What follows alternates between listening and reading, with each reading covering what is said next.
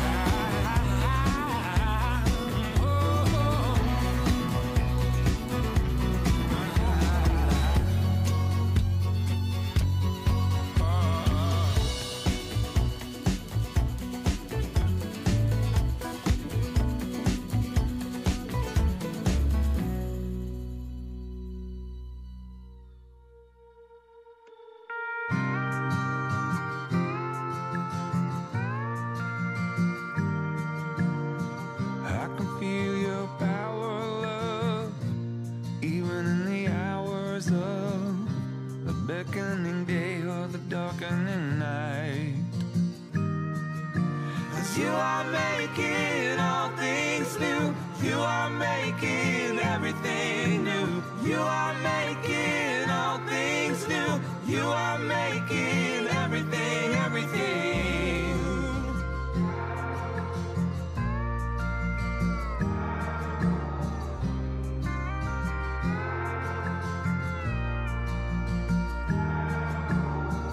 Like sounds of a baby crying, light breaks over your horizon. I'm caught in the fall and the rise of your tide.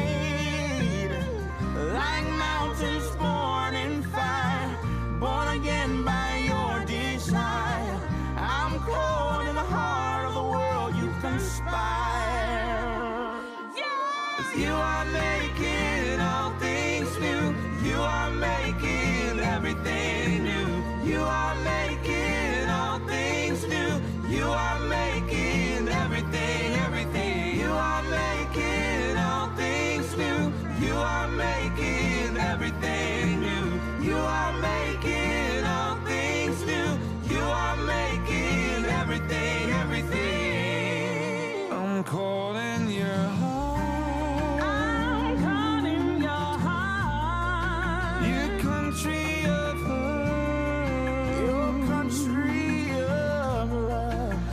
Calling your heart. Let your country come. Yeah.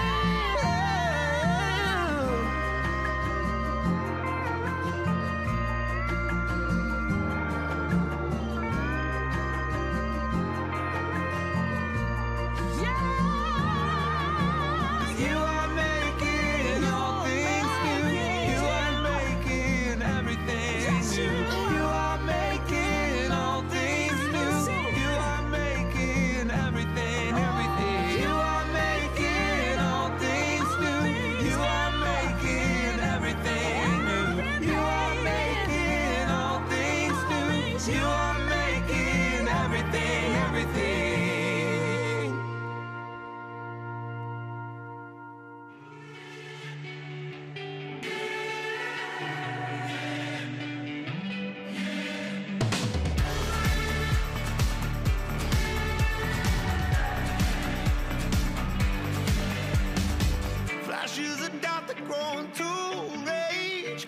doubt the truth that keep your dreams at bay. Don't stand and wait for the time to come. Come on, catch me, we got miles to run. We are alive and skin is leaving these bones. Fire in the wind, we're burning out of control. We are the children chasing wondrous things, chasing a vision, baby, like we're running downhill.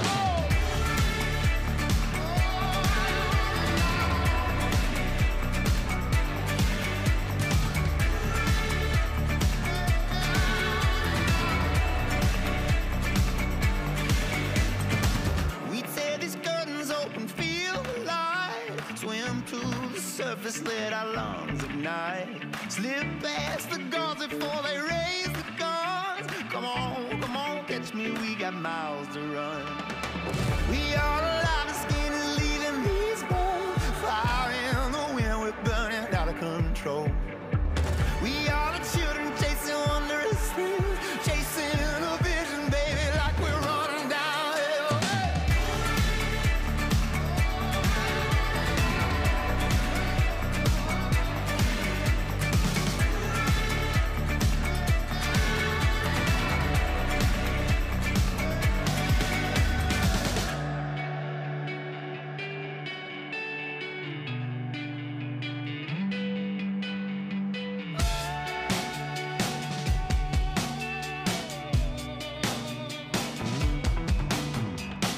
Someday this body's gonna come to rest, not till the very last beat of my chest.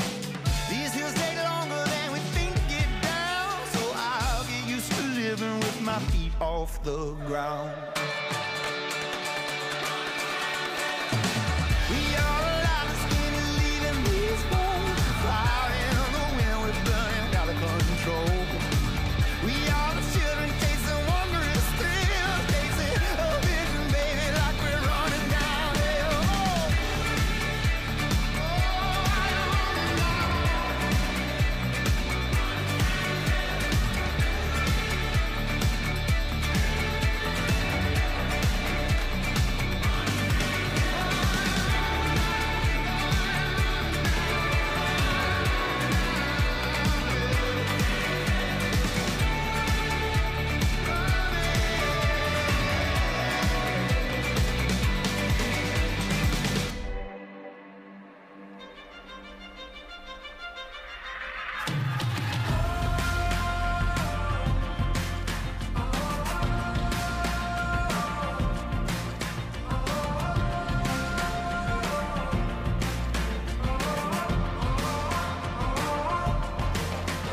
I was going down by the river, found I was cold and couldn't speak. I started hearing something in the silence next to me.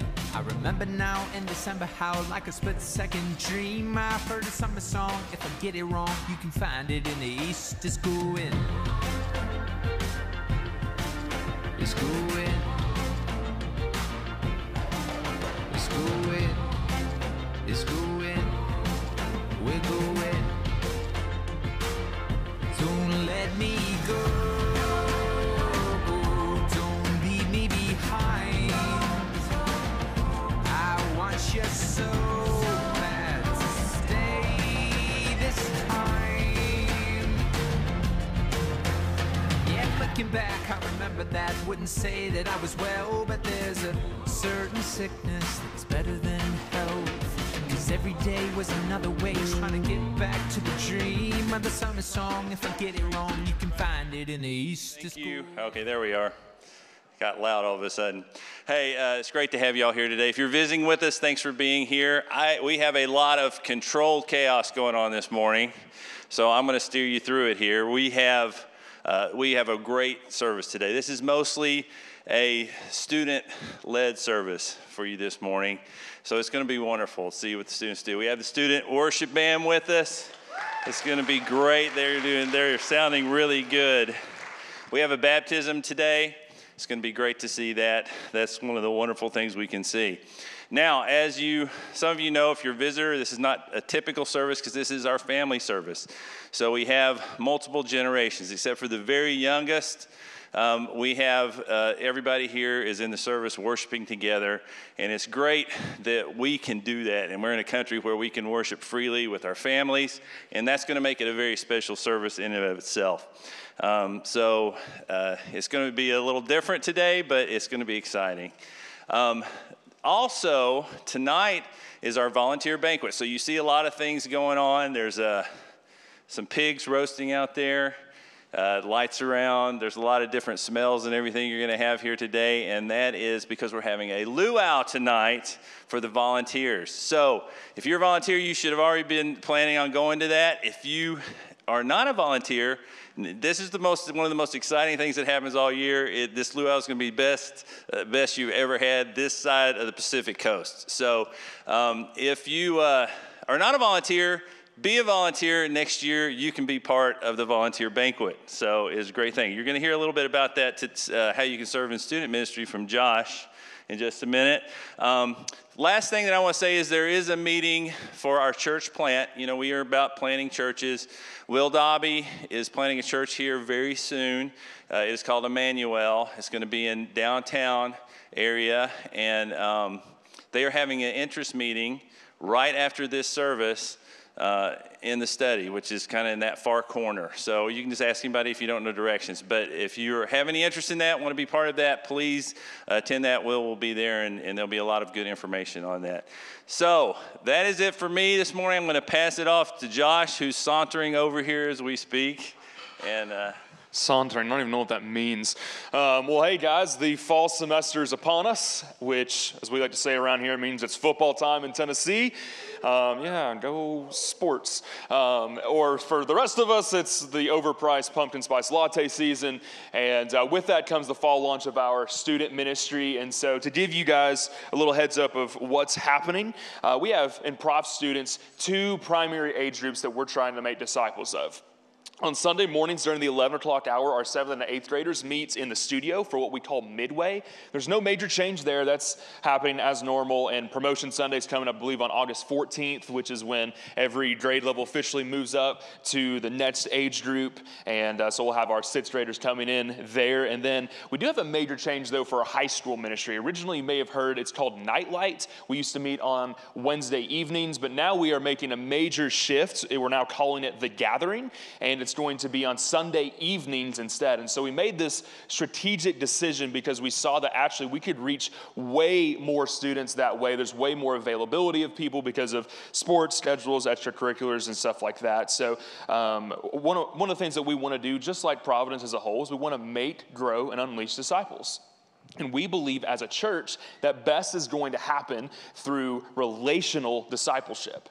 And that takes on multiple forms. And so we're going to be changing some things up, for instance, for the gathering on Sunday nights. One thing we're going to hope to try to do this semester is like roughly the first Sunday of every month. We want to have a really fun social, relational hangout thing that may even be off campus. And basically, there's a lot of different communication things that need to be in place in order for that to go well. If we want to allow kids to come to know Jesus, sometimes that's going to take us being off campus, and that's going to be something that's fun and relational, no bait and switch, turn or burn kind of stuff, but just building relationships off campus, or even just to grow and strengthen the bonds that we have right here with the students that we already know. And so every now and then we're going to be doing that. And the best way for you to be involved, if we have this QR code up here. If you are a parent of a student, you can go ahead and pull out your phone. I don't know if you even knew this could happen, but you can turn on your camera and it'll scan that right there, and then you're able to fill out a quick little form. This ensures that you are going to be a part of our parent email list. We want to, every month, just before the month gets going, we want to send out a very detailed list of everything going on.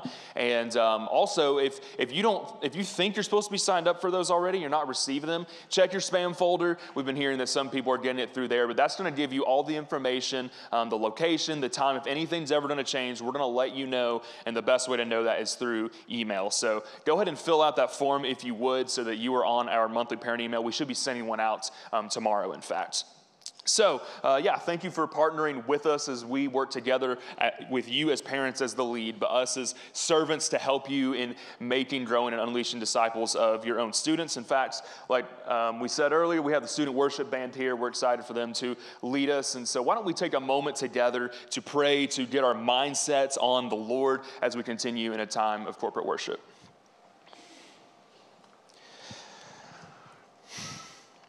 God, you are already in our presence. You don't have to be invited. You are already here and you are among us. And we thank you that you do meet with us, such unworthy people who don't deserve to be in your presence. Jesus, we thank you for what you've done for us, that the reason we have breath in our lungs, the reason that we have another day to live, another day to sing your praises is solely because of your sacrifice for us and for our sin. Thank you that we don't have to come as people who have it all together, but we can come broken, confessing our need for you, and that's why you're worthy of our worship. So, God, as you were already amongst us, would you allow our hearts of stone to become hearts of flesh and for us to worship truly in spirit and in truth?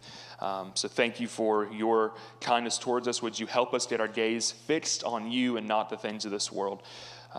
We love you, and may this be a service to you this morning. Amen. Amen. You guys stand together if you're able, and we're going to start out singing this morning a song called House of the Lord.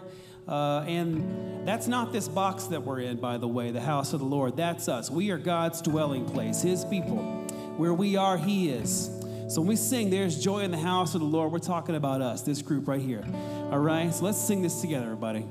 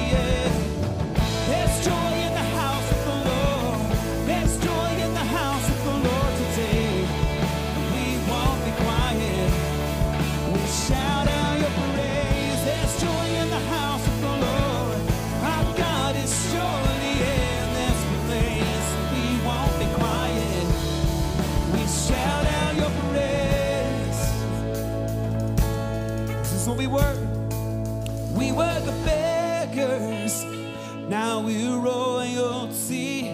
We were the prisoners, now we're running free. We are forgiven, accepted, redeemed by his grace. Let the house of the Lord sing praise. We were the beggars, now we're royalty. We were the prisoners, now we're running free. We are forgiven, accepted, redeemed by his grace. Let the house of the Lord sing praise.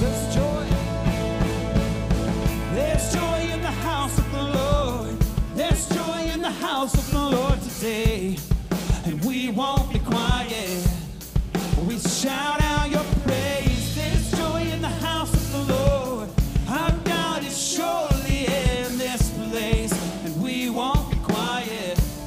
We'll shout out your praise. There's joy in the house of the Lord. There's joy in the house of the Lord today, and we won't be quiet. We'll shout out your praise. There's joy in the house of the Lord. Our God is surely in this place, and we won't be quiet. We'll shout out your praise. Oh, oh, oh. Oh, oh, oh. Oh, oh, oh. We'll shout out your praise. Oh, oh, oh. Oh,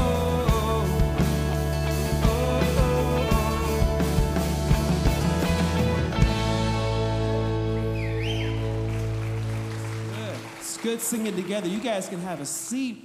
We're going to do something we love to do here at Providence, which is to celebrate a baptism, and it is a celebration.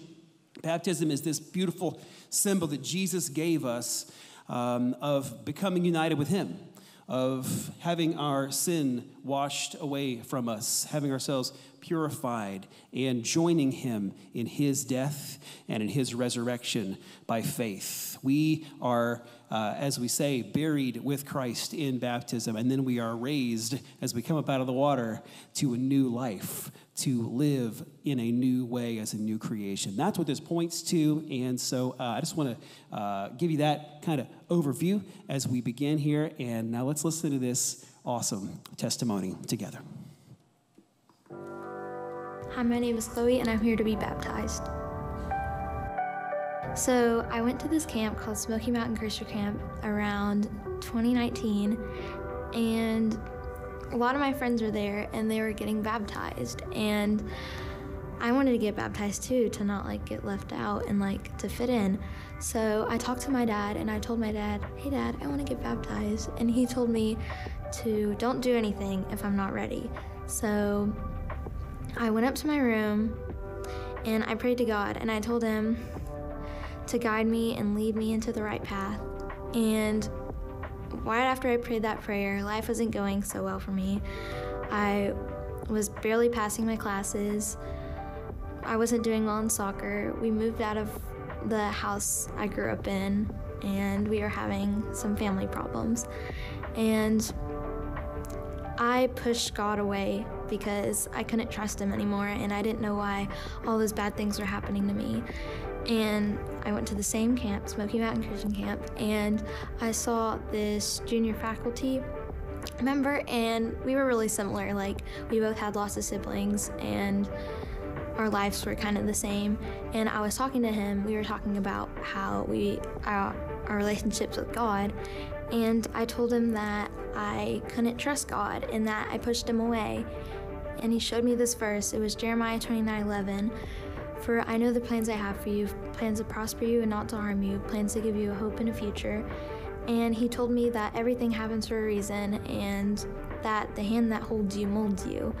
And I realized that God's plans are bigger than mine, and that I shouldn't be pushing him away, and I should be glorifying him.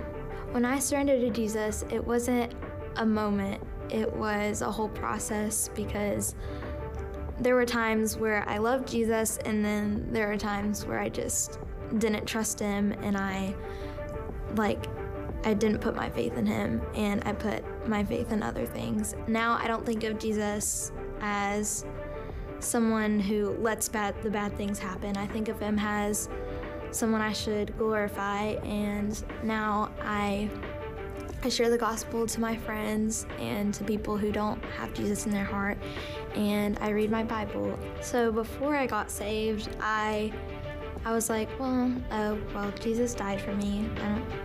He died for everyone, and wasn't really impactful to me. But after I got saved, I was like, whoa, he died for me. That's really big. Emotionally, I felt loved and awestruck, and I think I should be taking this more seriously and not just saying oh, Jesus died for me, but he did so many other things, like he did so many other miracles, and he died for you. Good morning, Providence Church. My name is Elizabeth, and this is Chloe, as you've just met.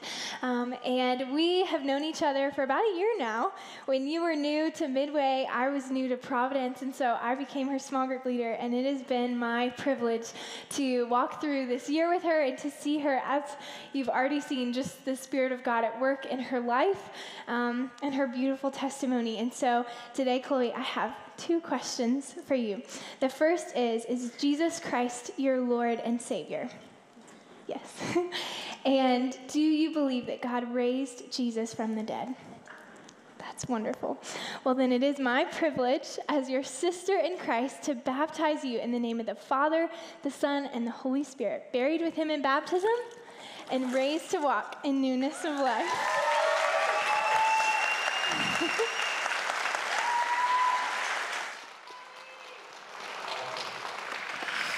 What a great thing, and what a great day we've had already. It's all these things are intentional, y'all. And for those of you who are part of Providence, if you're new here, welcome to you. My name's Chad, and just want you to know that today you came the right day because of this family service. I mean, our students leading. All of this is intentional, guys, because we're about making, growing, and unleashing disciples. That starts from the youngest of ages, and that goes on in the way that we plant churches.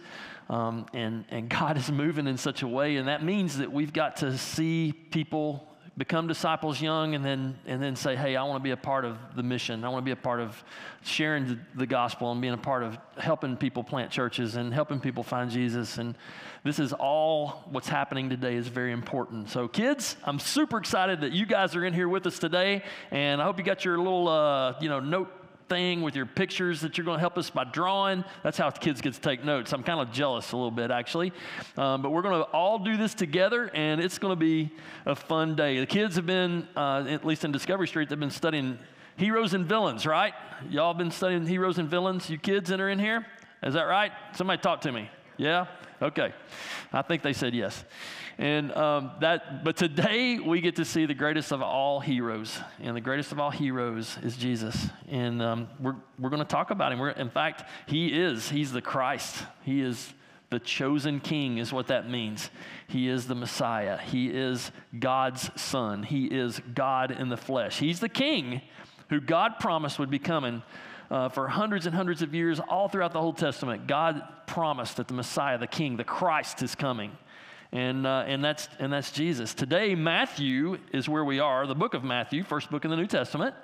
But we're seeing Matthew, who was actually one of Jesus' disciples, who experienced Jesus saving him, and then he followed Jesus, and he's kind of our guide. We've been studying the book of Matthew here. And today, Matthew's going to show us a shift that Jesus makes, for those of you that have been studying Matthew with us, that comes right after the Pharisees had decided that they were going to destroy him. We saw a couple of weeks ago that Jesus withdrew after that and seeking to avoid bringing this confrontation with the Pharisees and religious leaders and the rulers of the Jewish nation at that time to a head. And so he knew it wasn't the time, so he kind of withdrew at that moment, but he's still very popular. People found him. In fact, Matthew chapter 13 is where we are, and we're going to start this chapter today. Matthew 13, and it starts like this. That same day, Jesus went out of the house and sat beside the sea, and great crowds gathered about him, so that he got into a boat and he sat down. And the whole crowd stood on the beach. Now I'm sitting here thinking about this, using my imagination a little bit, but it doesn't take a lot because of how good Matthew describes this, about Jesus walking out of the house that he was staying in. We're imagining this is Capernaum, which was his kind of home-based city. And he walks out of the house, and people see him walk out of the house, and he's a celebrity, right? So they start following him, and he goes down by the sea, and he does what great teachers did. He sits down, meaning I'm about to speak. That's what they did. And so everybody starts gathering. I mean, I'm imagining the whole town empties out, and they go gather up on the beach by the Sea of Galilee, which is actually a lake. It doesn't have like waves. It's a peaceful, quiet place. And they crowd so many people that he grabs a boat, maybe a fisherman nearby. I mean, he was well connected with the fisherman community. He had about a bunch of them who were in his disciples. And he gets the boat, and they go out a little bit from the beach where everybody can get close. And, it's kind of like your natural amphitheater.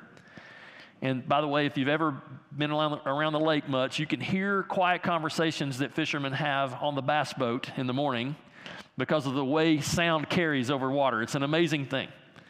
And Jesus has this perfect, incredible environment. I mean, I wish I could have been there. It's just so cool. And then he says this, I hope you can see this in your mind. And he told them many things in parables. Now, before we see exactly what he said, let's remember that Matthew's arranged his gospel around 5 big speeches, 5 discourses that Jesus gave. This is the third one. Sermon on the Mount was the first one. The second one was the instructions to the disciples as he was sending them out on mission. And now there's this one. And I'll just tell you, it gives us a chance to see something here that I hope you notice. First of all, it's how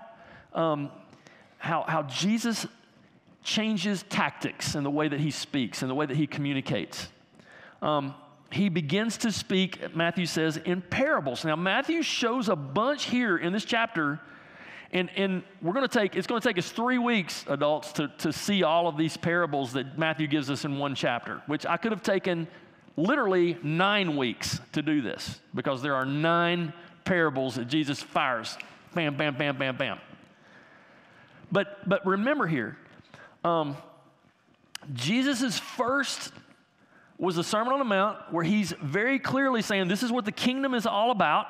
This is what my people look like, poor in spirit, mourning their sin. They're meek, they surrender. They're hungering and thirsting after righteousness. He talks about the kind of person that's a part of Jesus' kingdom, that's invited to the kingdom, and then he talks about how that person lives, and it's very clear and very straight up about this is how you need to be. It was hard, but it was tough. It challenged everybody's idea of what a kingdom is, but it was very clear. And that's what the first one was about. The second one was these instructions about sending his disciples out on mission. Hey guys, it's going to be hard. You're going to be persecuted, but this is what I want you to do every town you go into, and it's very clear. And as a result of that mission, in fact, after that second speech, more people are following Jesus. They hear all over Israel because these 12 disciples went out. And so it made Jesus even more popular. And he started getting the pushback, of course, after that from the religious leaders and the ruling establishment. Well, today, we begin this phase of Jesus' teaching where he communicates with parables. There's stories. Stories. Jesus tells stories. And after he tells this first one, which is the best, the one that sets the stage for all of them, it's the one that really illustrates why he does this. Well, he's going to tell why he makes this shift in the way that he teaches after he tells the first parable. In fact, that's kind of what the parable is going to be about. Well, let's see it, okay? You ready? We're going to read it together. This is Jesus' first parable when he shifts this strategy for teaching. He says, a sower went out to sow. Now, y'all, this was a picture, a sower sowing, that everyone understood. Most people would have done this in their life in that day and time. Because, why? Because today we go to if we get hungry and we need some food, we go to the grocery store. And we have no clue how the bread got in the package and sliced and ended up on my table, with bologna in the middle. I like bologna, especially smoked bologna, but that's another thing. But sandwiches, it's like it just appears on our table, and we're like, it appeared in the store. No, there's a process, and everyone in the ancient world understood. They didn't have, Ingles and Food City and Walmart and all these places where you can just go buy something. They had to grow it themselves for the most part. And then they all knew farmers who grew it for people that couldn't grow it for themselves. And so what that meant was there was this process of planting fields for wheat. because you had to plant the wheat and grow the wheat, and then you took the grain from that wheat, and you had to do all the process. And in third world, in undeveloped countries today, you still can watch this same thing happen. This is a universal thing that even it's not even hard for us in 2022 to understand what's going on here. This sower is a guy that takes a bag, usually a cloth bag, full of seed that he had saved from the last year's crop for this very purpose, and he goes out there and he basically starts scattering the seed. And I've seen this in undeveloped countries where they don't have the fancy sowers or the tractors or anything like that. After they've worked the field and worked the field and worked the field, usually behind a horse or a mule or an oxen team, they have worked the field and they've got it ready for planting. And then the guy walks out on the right day and he takes his hand and he throws a seed. And he takes his hand in the bag and he throws a seed. And he takes the hand. It's kind of a rhythm. It's like whoop, every step. Whoop, whoop, every step. And he does it so well that it perfectly spreads it out. Well, just picture that in your mind. And look what it says. Now, by the way, I do this today in my grass seed. I don't know. I'm not very successful as a grass grower, to be honest with you. Especially this time of year, every year, I'm just really ticked off because I work so hard in the fall to plant the grass seed, and it looks so good. And then June comes, and it just burns it all up. And I don't know what the deal. Maybe I'll understand from Jesus' parable. Anyway, we understand what's happening here. So a sower went out to sow, and as he sowed, he's throwing the seed. Some seed fell along the path. Now that's the hard ground, which in that day and time, they didn't have sidewalks, and they didn't have streets, paved streets like we do. Well, actually, they had some Roman roads, but those were kind of like the highways. No, in every Middle Eastern town in Jesus' day, most people spent most of their time walking where they had to walk by certain paths. And they just were feet hardened, dirt paths that after a while are harder than the concrete that is in this building under our feet. Because they've walked on it and walked on it and walked on it and walked on it, and it's just hard as a rock. Really, literally hard as a rock. And it's so hard that the seed that lands on it just kind of bounces and just laid there. Well, on the first blank in your notes, kids, I want you to write hard soil. There's a place for you to write what kind of soil this is. And you can write down at the bottom underneath that first picture, write hard soil. Hard, H-A-R-D. Because that's what it was. It was hardened from all the people walking over it. And it says, and the birds came, because the seed just bounced on that hard soil, and devoured the seed. That seed didn't have a chance, y'all. You know why? Because the birds are sitting on every little fence post and every little place, and they're waiting to just come down. I mean, I'm sure every time those birds, we've got some purple martins along my driveway. They live, and every time I mow up and down that driveway, those purple martins just stand there and watch me. They get on the telephone poles. They just watch me mow. You know why? Because I'm stirring up all the bugs that they like to eat. And as soon as that happens, and they come behind my mower, and they just woof, shoop, shoop. They're just waiting for that mower. Birds aren't dumb. They know. They're waiting. And so these birds are watching this sower get his, cream-colored bag or whatever color it was, and they knew there's the seed. Here he comes. And some of that seed's going to be bouncing on that path. And as soon as he passes by, they're gobbling that seed up. Mealtime. Look at verse 5. Other seeds fell on the rocky ground where they did not have much soil. Kind of like some places in my yard where the gravel was spread before, while construction was going on when we built our house.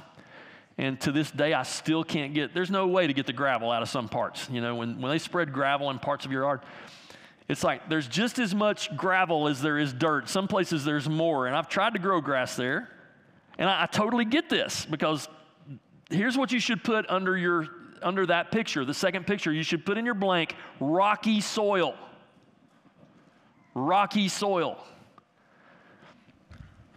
There's more rock than dirt. It's not optimum. You know, when you're planting a garden, you don't want lots of rocks in your garden because there's not enough nutrients. There's not enough place for water to stay, and there's not enough, soil. They need soil. And immediately it says, they sprang up. And since they had no depth of soil, but when the sun rose, they were scorched. And since they had no root, they withered away. And by the way, that's exactly what happens in my yard. Every year I try to plant in these places where the gravel was previously spread in my yard. And I don't want gravel there. I want grass there. And I'll plant grass seed like crazy. And man, I get excited every fall when that grass just whoosh comes up. Man, it looks like, hey, finally, I'm going to have grass at this place. And then sure enough, it doesn't take long before that new grass just can't make it. It just dies. As soon as the first hot day, you can just watch it almost just wither away and turn brown. I know what Jesus is saying here. I get this. Verse 7, other seeds fell among thorns, and the thorns grew up and choked them. Now again, y'all, I get this, and I hope you do too. I've seen this in the edge of our yard. We've got a really great place where the soil's really rich, but there's generations of briars that have been living there and weeds. And actually, this is the place where Darla always wants to plant her little flower garden every year. And you know what we do? We have the constant battle of the flowers and the seeds that we planted that are not native to the area with the seeds that are, or the roots and the native plants that have been there for generations. You know who wins? You got it, the native plants. The ones that are from there, the ones that every year are just waiting for the sun to come and they just thrive. In fact, the same thing happens to us. I'll plow it and everything, and then we'll plant those seeds, and the little seeds will start up, and then we think, oh, good, that's going to happen this year, and then here come the thorns. They just grow up. It's amazing. Well, in your blank there, put crowded soil. Because like with my yard, this is the place where those poor little seeds that this sower is sowing are just crowded by all the native grasses and plants and thorns. So it's the crowded soil. Verse 8, other seeds fell on good soil. Good soil. Now that's the word clear. I mean, it is literally what the Greek says. Good soil. It's actually kalege. It means good earth, good ground, good soil. Now, we know what this is, don't we? I mean, even if you've never been a farmer and you're driving in the country one day and you see a plowed field and you see how dark and rich and soft the soil looks. You know what I'm talking about? We know. I mean, instinctively, we know that dark, rich, soft soil is good soil, and it's been plowed, and it's been disked, and it's been fertilized, and it's been watered. Well, in your blank, I just want you to put that, good soil, okay? That's what should go there. Well, what happened to that seed that fell on the good soil? Do you guys, I mean, we probably know what. We don't even have Jesus doesn't even have to finish. We know what happens, don't we?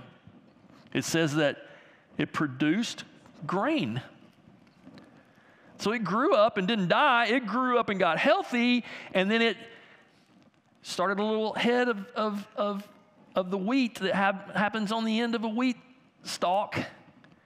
While it's even green, and these little bitty grains start forming, and then it just gets bigger and bigger, and then it turns golden, and the wheat, and what did Jesus say?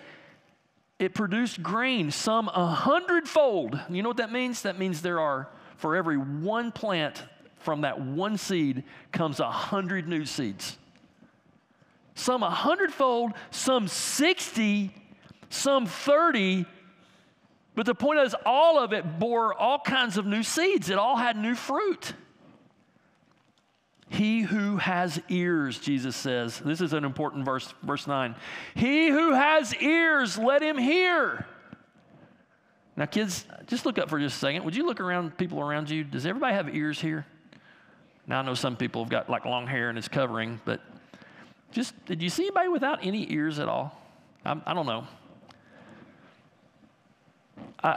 I think Jesus is trying to say here that everybody needs to be listening to this. In fact, whenever Jesus says this phrase, what he's saying is he wants everybody to know that what he had just said was very important and that we should not just hear it, our eardrums being vibrated by the sound waves hitting in our eardrums, but that we should hear it with our hearts. That's what he's saying. And my dad used to say that all the time. Because you can hear things and not listen, It's kind of like when you're playing a video game and you're really into it and you're about to break a new record, and then all of a sudden your mom calls from the other part of the house and says, hey, did you clean up your room? That's where you just conveniently don't listen. You know what I'm talking about? I mean, your mind is focused on this. This is very important. It's a video game, Mom. Come on, Mom. I'm about to break the record. Hey, did you clean up your room? That is so not important to me right now. I'm going to act like I didn't even hear it. That's called hearing and not listening. My dad used to say this, hey, son, and he would make me look at him. He'd say, look at me for a second. Are you hearing or are you hearing? And I knew exactly what he meant when he said that, because oftentimes I didn't hear. Hearing with your heart. It's really cool. So, as far as we can tell from Matthew's story telling about Jesus, what he did here, and by the way, this is affirmed in Luke and in Mark, that was it. That was the end of what Jesus said to this crowd. Now, I want you to think about that for a second. He had this huge crowd gathered at the lake. He takes the trouble to get a boat, push it out a little bit. It's an incredible environment. And then he says this little story, and it's over that quick. And the disciples saw this. In verse 10, look what they said. Then the disciples came and said to him, why do you speak to them in parables? Because he didn't used to do this. Because they remember the Sermon on the Mount. Because they remember when he was telling them what to do when they go to these different cities on mission. He didn't do this. He didn't speak like this. He was very direct. He was very blunt. There's no way you can miss what he was saying. But here, he's not doing that. And they're going, why are you doing this, Jesus? I mean, you had a huge crowd. You kind of blew it, Jesus. Actually, you kind of blew it. You blew a great opportunity here. Verse 11, and he answered them.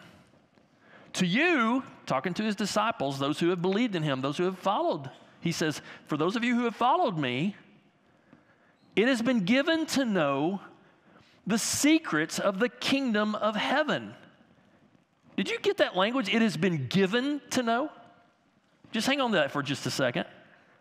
But to them, those in the crowd, many who have not yet believed, many who have heard him before and decided not, they didn't want it to believe, including Pharisees and scribes and religious leaders and other Jewish leaders. They were in that crowd. And many of them have already rejected Jesus. They had already said, no, I don't think he's the Messiah.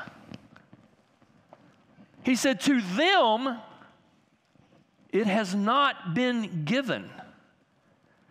Now that's interesting because that's passive language that somebody besides the people hearing, it's not entirely their doing. Something is given here. Something is given, the ability to hear, the ability to listen with your heart. Anyway, just hang on to that for just a second. And then he says, for to the one who has, more will be given, and he will have an abundance, a lot. But to the one who has not, even what he has will be taken away. Now, guys, kids, I just want to ask you, does that sound fair to you? It's kind of like, Jesus is handing out popsicles, and there's a lot of people with popsicles, and he gives them more.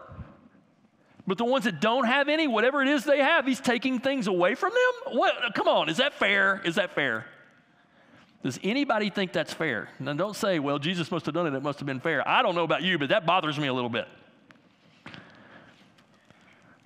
Shouldn't he be giving it to the people that don't have it instead of giving more to the people that do? Sounds like that's what he's saying. In verse 13, he says, this is why I speak to them in parables, because seeing they do not see, and hearing they do not hear, nor do they understand. Indeed, in their case, the prophecy of Isaiah is fulfilled. And then he quotes what Isaiah said. You will indeed hear but never understand, and you will indeed see but never perceive. And then Jesus says, for this people's heart has grown dull.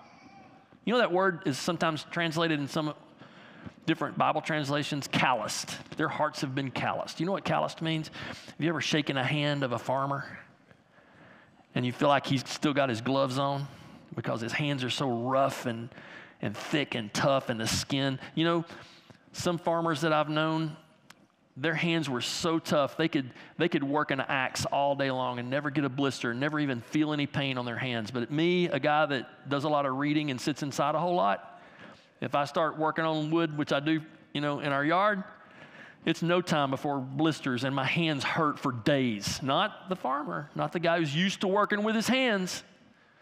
Or, I'll go around, in some other nations, most recently in Africa, and every nation it seems it's like this, but kids will be out in the fields playing on rocky fields and playing soccer. And they'll be doing it barefoot. And they'll be doing it in fields with rocks all in the field, maybe even gravel field, a gravel lot or something, and they don't have a soccer ball, so they're playing with a rock, or they're playing with a grapefruit or something. Yeah. It's real. I've seen it happen. And they're running full speed, and they're cutting and turning on that rocky ground. And I'm thinking, how are they doing that when my feet are hurting while I'm just watching them, Because I can't even walk across my paved driveway with my feet, but my feet are so tender. Calloused.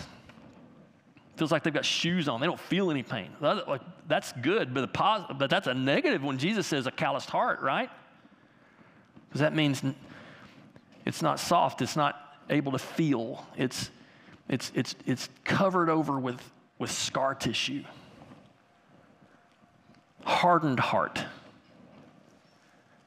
And with their ears, Jesus continues, they can barely hear, and their eyes they have closed, lest they should see with their eyes and hear with their ears and understand with their heart and turn, and I would heal them.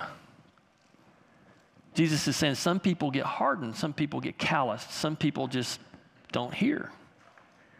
If they did hear and they called out to me, I would hear them, but they don't. Verse 16, but blessed, he says to his disciples, are your eyes, for they see, and your ears, for they hear.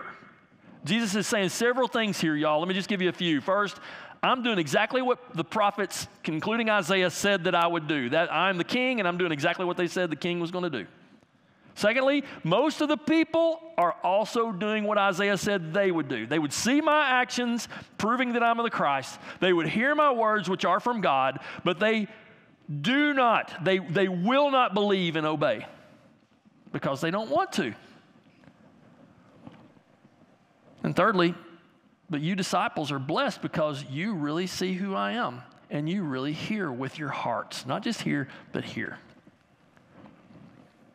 Verse 17, for truly I say to you, many prophets and righteous people long to see what you see and didn't see it, and long to hear what you hear, but did not hear it. In other words, Isaiah years ago would have loved to have seen and heard me speak and the things that I do.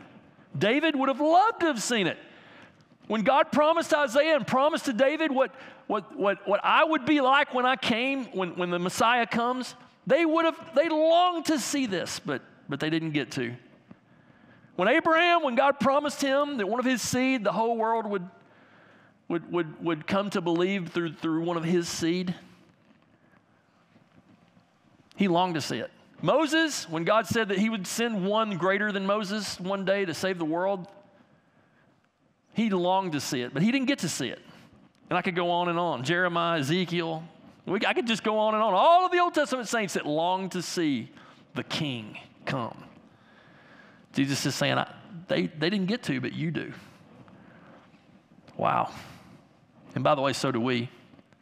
Because we're on this side of the cross. We're on this side of history where we have in the Bible and 2,000 years of Christian history to show us what Jesus does, what he did, and what he does in people's lives that changes their lives. Wow. So the purpose of Jesus' parables is this. Yes, they're earthly stories about heavenly things. Yes, that's true. Jesus uses earthly examples that are easy to understand to tell us about heavenly things that are harder for us to understand. Yes, but it's much more than that. The purpose of Jesus' parables is this. They are filters. They're filters. Those who want to know and see and hear will. Those who don't, won't. Those who have a hungry, believing heart, they will receive so much more because they will actually desire to know what God is saying through Jesus, who is God in the flesh. Those who don't will lose their opportunity and they will be judged. And y'all, that's still true today. It's amazing that we live in a time with more opportunities to hear and see Jesus. More people have more opportunities than any other culture and any other time in the history of the world. Think of all the Bibles that are in your house. Most of the world doesn't have a Bible, one for the whole family. Most of the world, there may be one Bible in a village, if that. And that's the way it's been through history, but not English Bibles. My goodness, we've got I don't even know how many dozens of different English translations today. And they're all available online. If any of you have a phone, if you've got a way to get online, you've got access to literally dozens and dozens and dozens of English Bibles. Free. Not to mention all the ones that we have in print. There's that. There's to add to that all the books, the Christian books and Christian bookstores, the camps that we even heard about from Chloe earlier. The movies, yeah, Christian podcasts, music, churches everywhere, freedom to go. Guys, we have had so much blessing that God has given us. We have every opportunity to hear, but we don't. Many of us. That there are more, I think, today that reject Christ in spite of all this opportunity to hear today than ever. Jesus could have been talking about our time, seeing that they do not see, hearing they do not hear, nor do they understand. Doesn't he? Doesn't it sound like our day? Yeah. Then he says this, all right, verse 18. Hear then the parable of the sower. Okay, finally he's going to tell us what this means, and it has everything to do with why he uses parables at this stage in his ministry. Verse 19, when anyone hears the word of the kingdom and does not understand it, okay? First of all, the word tells us what the seed is. In fact, in Luke's version of the same story, Jesus says, in Luke's version, he remembered Jesus saying, the seed is the word. So that's what we have implied here. He doesn't outright say it in Matthew's version, but we do know that it's the word. When anyone hears the word of the kingdom and does not understand it, the evil one comes and snatches away what has been sown in his heart. Now, I got to say something here. Understand means they haven't taken it to heart. It doesn't mean they get it, they're intellectually able to understand. That doesn't mean that. It means that they haven't grasped it for themselves. If they don't understand it, then like the bird, Satan is just sitting on a fence post waiting for the opportunity. And he sees that seed bouncing on a hard soil, on hard hearts, and he comes swooping in and grabs it. Did y'all know that Satan is at work even right now in this room? He is. I'm talking to you about God's word. We're reading it together. And it's landing out there on different kinds of soil. And Satan sees it bouncing on some of you. You say, I don't take this seriously. This is not for real. I'm too tired. Or I'm thinking about what I'm going to eat today. Or when is it going to get done? That kind of thing. And he sees that word bounce, and here he comes. That's what he does. This is what was sown along the path. Now, that doesn't mean they didn't understand again. It wasn't too difficult. It just meant their hearts were hard and calloused. And the devil took the opportunity. So to draw, if y'all are drawing on your picture and you've got the birds there, draw some horns on it. Make them red. Make them look like the devil. Make a frowny face on its beak. Make a scary bird. They were too cute. I saw the pictures. There's Satan. And he's real. Verse 20, as for what was sown on rocky ground, the second seed, this is the one who hears the word, see, and immediately receives it with joy even. Yet he has no root in himself, but he endures for a while. And when tribulation or persecution arises on account of the world, immediately falls away. How many times have I seen this? You know, somebody will say they'll be in an emotional meeting. You know, Chloe talked about it, and God bless her dad for telling her, hey, be careful here, you know, make sure this is right. Make sure you're not just following the crowd, because a lot of times we can get swept up into following the crowd, right? Oh yeah, well everybody seems, all my friends are Christians, I want to be baptized too, you know? And we immediately go, oh yes, that's great. And I've seen this happen so many times. And then they leave the church or leave the camp, and they go back to school, or they go back to home where people aren't believers around them. They go back to work. Adults, it happens to adults all the time. And the culture around them, and they read their Twitter, and they see Instagram, and they see all the stuff that's out there in the world, and they're like, oh my gosh, I'm the only Christian in the world. That's how they feel. And then you know what happens? Their seed, their little sprout just withers away because it wasn't real.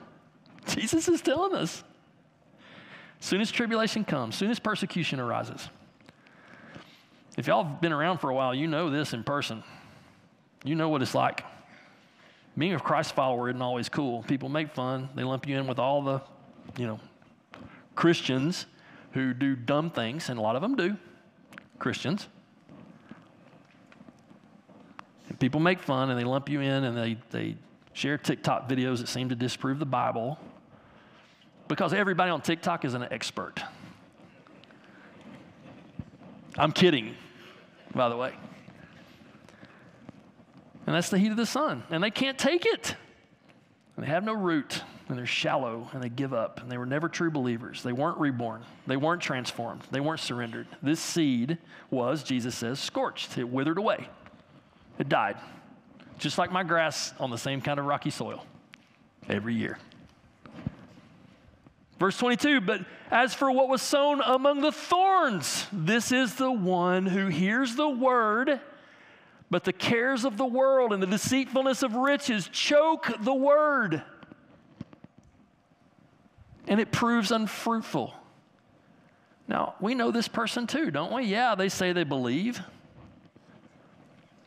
but they get pulled away by the things and the stuff and the money of this world.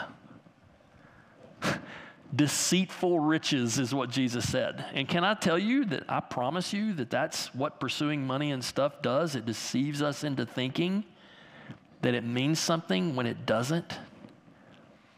It's temporary. More than that, it's a distraction. You can't take your money with you when you die. You can't. And I know you're all like, well, Chad, we all know that. Well, apparently a lot of people don't, because they amass all this stuff. And they even amass so much stuff that they'll give their kids great stuff. And they have big houses, multiple houses oftentimes. And there's nothing wrong with any of these things in themselves. But when that becomes your object, when success for you looks like a certain amount that you make every year and a certain amount of stuff that you have just bought the lie. And you will find out one day that it not only is a big factor in corrupting everybody around you, but it corrupts you. And then you leave and you can't take it with you. Somebody else takes it. You ever been to an estate sale? Weird. It's weird. And then sometimes the family fights over it after some of you knows what I'm talking about. The person dies who's wealthy, and everybody in their family, they hate each other because they're not getting theirs. Why? Because the person that died taught them that that's what's important. They have no root, it says here. It gets choked out by all these deceitful riches. Jesus said, what does it profit if you gain the whole world and then lose your own soul? Not soil, that's different. Soul. What if you gain everything? What if you're the richest person in the world and you lose your soul? Jesus said that both the rocky soil seed and the seed in the crowded soil was heard, but they did not hear with their hearts. These didn't make it, y'all. They never bore fruit. They never were able to bear more seed, and that's the whole purpose for the grain in the first place. But look at this one, verse 23. Good news. As for what was sown on good soil, good soil. This is the one who hears the word and understands it. In other words, really hears it, receives it, understands it, wants to know what it means.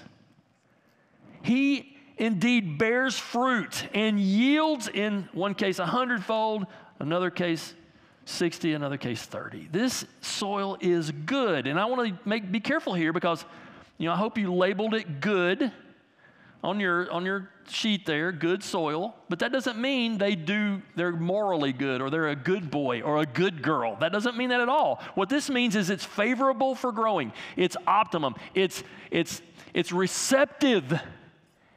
It's ready. That's what it means here. That's what good soil is.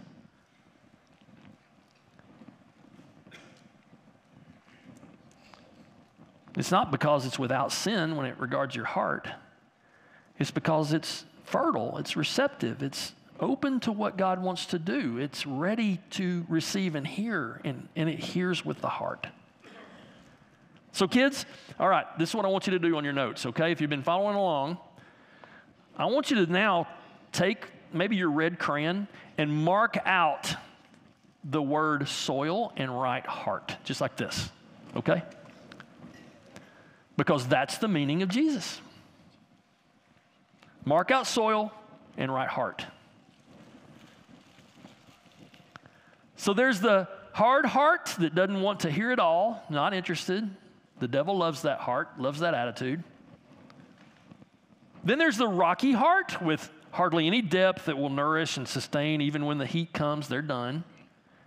There's the crowded heart that's choked out by all the stuff and the wealth of a temporary world instead of pursuing the only thing that lasts forever. And finally, there's the good heart that, like healthy, rich, prepared, life-sustaining soil, hears the word, receives it with the heart, and obeys it, and makes a difference because they then become seed that goes out to other people in the world. It changes, this soil changes lives by sharing the word too. So I want to ask you a question now that we've understood what Jesus was saying. Adults, you too, especially you. What soil describes your heart? All right, so what? We got to finish this. First, pray. What do we do with this? Well, we pray. We need to pray that God will give us to know. I'm using the quote there that he used. He give you to know. It was given to them to know.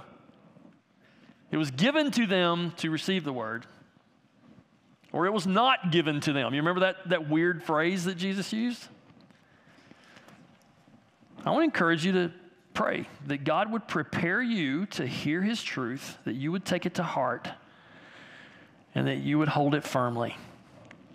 Pray that God will grow you and keep you during the droughts, during the storms, during the hard times, during the good times, that you will one day reproduce seed. Pray. That's my first thing. Pray. Pray that God will find it in his pleasure to let you receive the word. Secondly, pursue him. So it's not just God, I'll give this person a soft heart. I'll give this person a hard heart. I'll give this person, no. Because Jesus is saying this to the crowds in order to say, you've got an option here. This is your thing. You can pursue Jesus. The disciples asked the question. They followed Jesus. By the way, Chloe in her video, I noticed that I saw her video after I was going to quote 2 verses after the one she quoted, Jeremiah 29:11, I think she quoted. I know the plans I have for you, plans for good, not for evil. Plans to give you a future and a hope. 2 verses later, Jeremiah 29:13 says this, "You will seek me and find me when you seek me with all your heart." You know what that means? God is saying, if you've got a seeking, hungry heart, you'll find me. But you've got to seek me with everything. And then the last thing is parents. Maybe some of you are going, man, I sure hope my kids are good soil. I did. I still do. What can you do to help your kids be good soil? Well, I got about 3 things for you. First of all, pray every day for their hearts. Pray every day that God will till their heart and make their heart so that they will hear his word. Secondly, demonstrate good soil.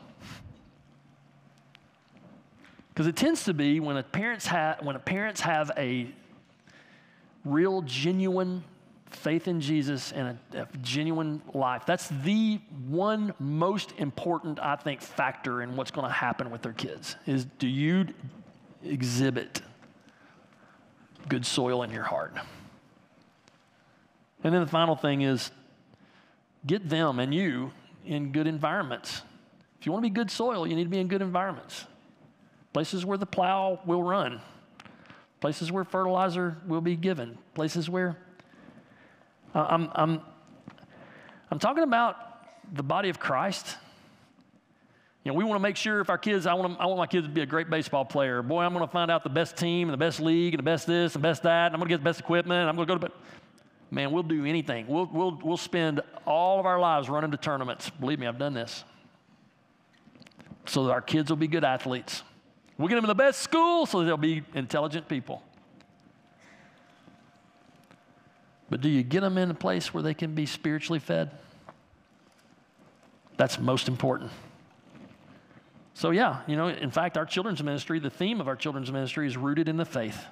Now, it's not guaranteed any of these things. It's not like do these things and it's perfect every time. No, because it's between them and God ultimately. But you can be the one plowing the soil. Now, are you taking these words to heart? Do you have ears to hear? Because he who has ears to hear, let him hear. Let's pray. Let's bow our heads together.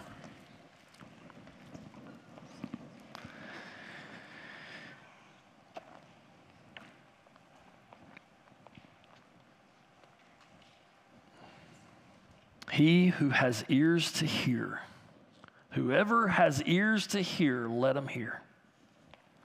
You know, Chloe in her baptism video, she said that she heard many times, oh, he died for me, and I just kind of blew it off. She said, okay, so he died for the whole world. Okay, I understand that. But then there was that time, and I got chill bumps and got a lump in my throat when she said, no, he died for me.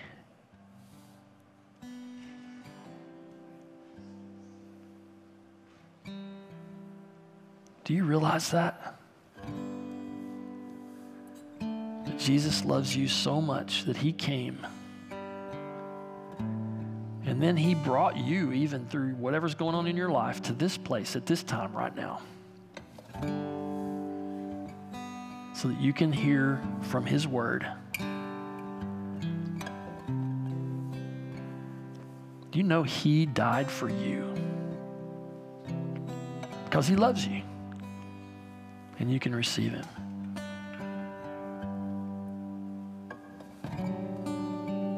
Have you received him? Have you believed?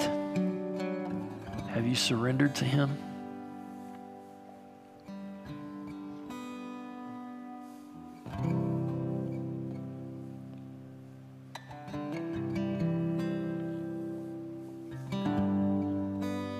If not, do so now.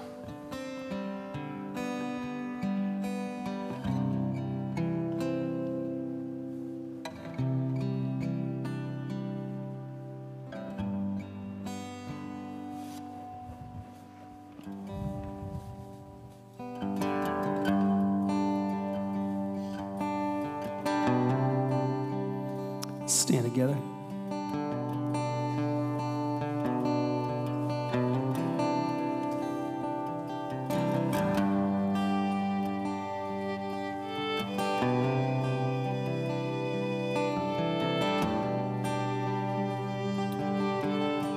He's worthy of our lives. Sing this together. Worthy of every song we could ever sing. Worthy of all the praise we could ever bring. Worthy of every breath we could ever breathe. We live for you.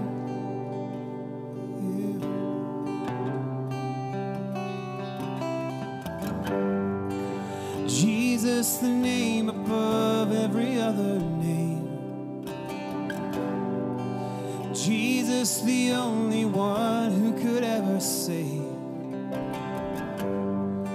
You're worthy of every breath we could ever breathe. We live for you. Oh, we live for you. Holy, holy, there is no one like you.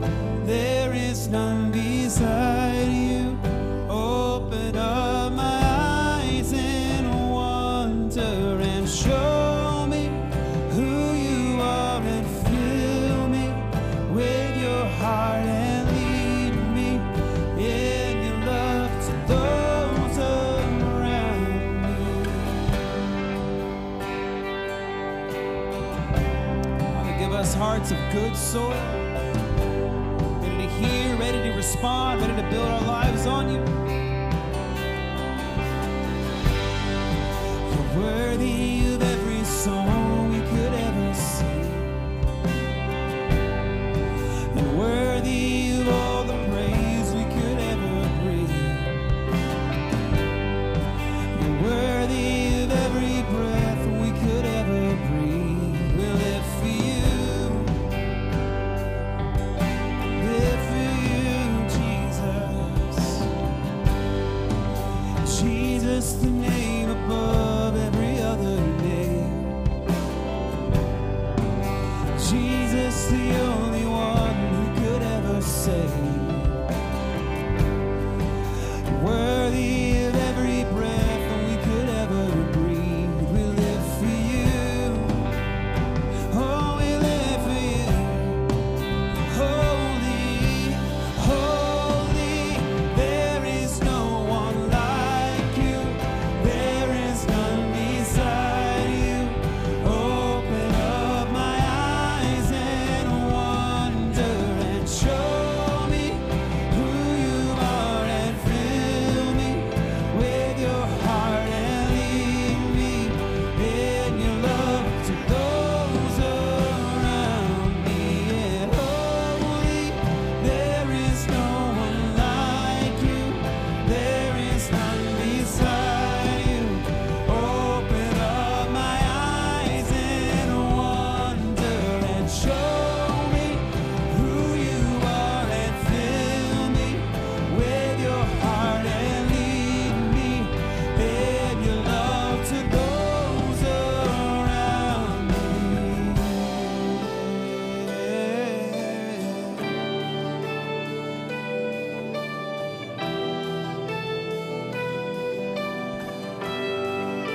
We'll build it. And I will build my life upon your love. It is a firm foundation, and I will put my trust in you alone, and I will not be shaken, and I will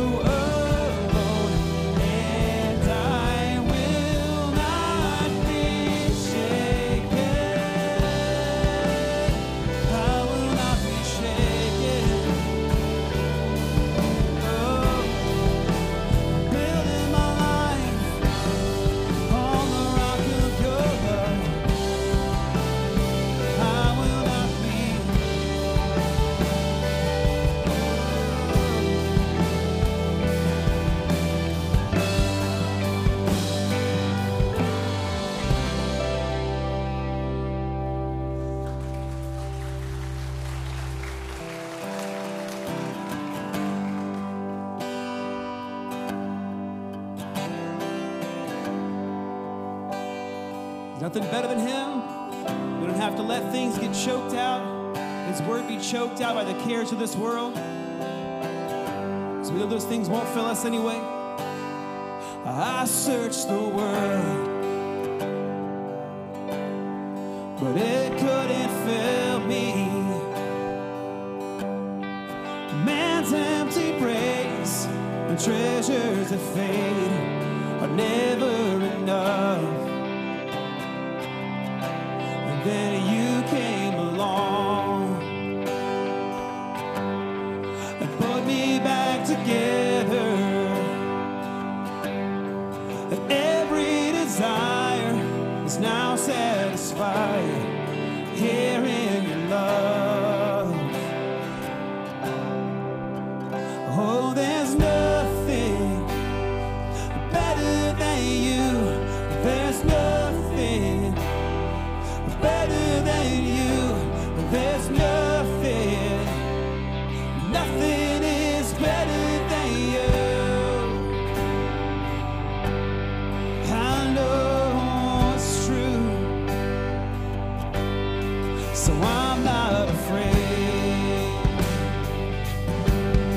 to show you my weakness, my failures and flaws. Lord, you see them all, and you still call me friend. 'Cause the God of the mountain, He is the God of the valley.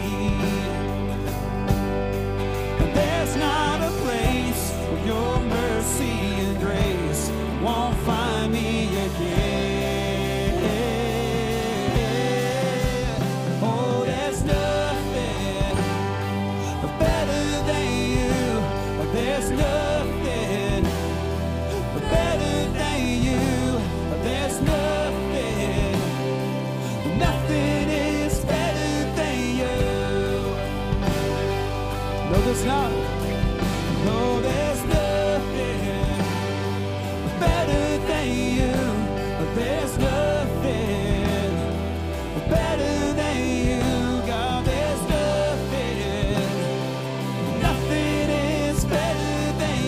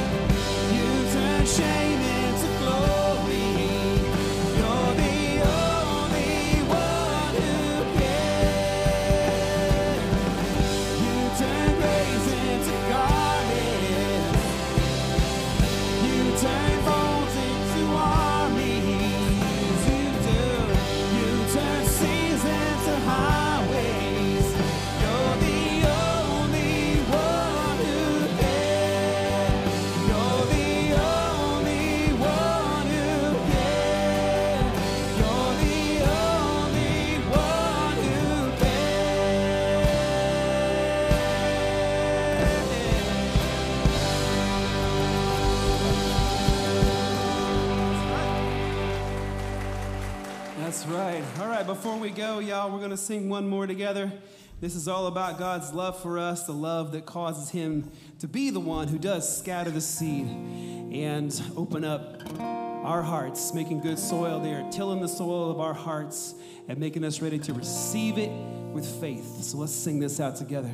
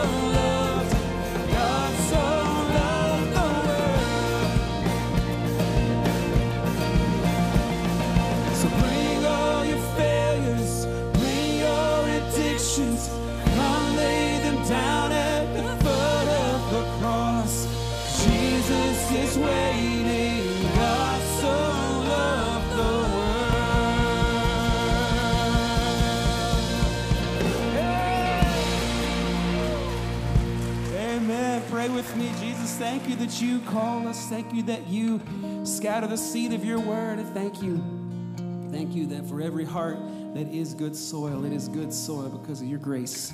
Make us that way. Till our hearts and make us ready to hear, ready to respond, to take root and remain rooted in you. We love you. Take us out of here in your grace. Amen. Amen. Have a great day, everybody. Volunteers, we'll see y'all here tonight.